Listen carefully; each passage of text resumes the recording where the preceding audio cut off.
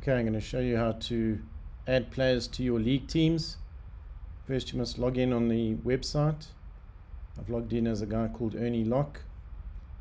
Click on admin, then click on teams. You'll see he's a admin for a team called Kaya Test.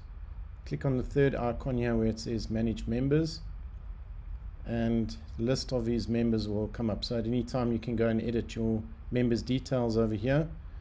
Before you go add new member, click on add existing, because the chances are that the person is already in the system. So just type in his name, find him in the list, click on him, and then add the member. That's how easy it is.